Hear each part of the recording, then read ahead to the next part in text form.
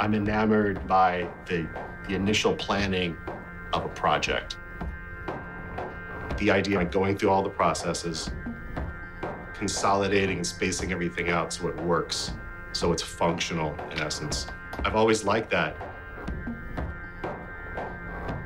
Building and constructing a mural or a painting. So I feel like I construct pieces.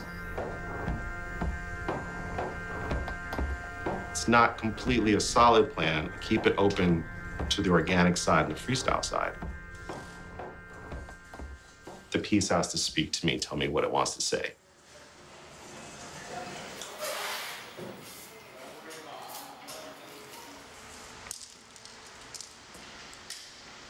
And I like to take and manipulate things and make them malleable and reform them.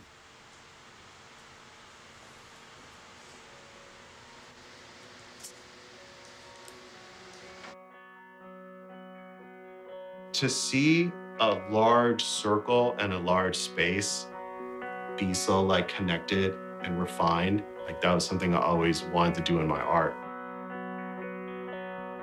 As an artist, as any person, you kind of just want to have your own voice. Anyone can kind of pull tape and do some stuff. It's really about how you organize it, what colors you use, how you play them off each other, and how does it relate to the space?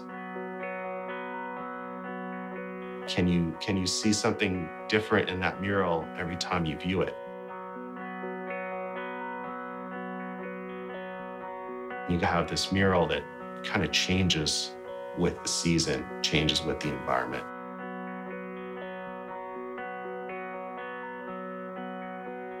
That was my goal, ultimately.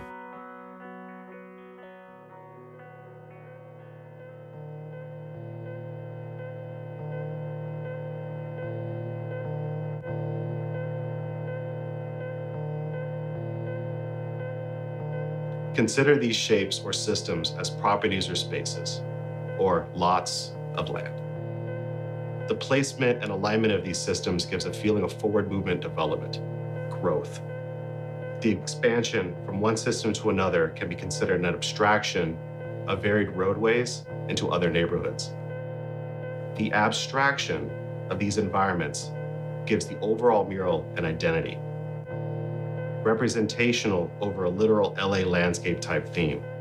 Most importantly, an identity that reflects a forward movement is represented here, but not something that is out of control.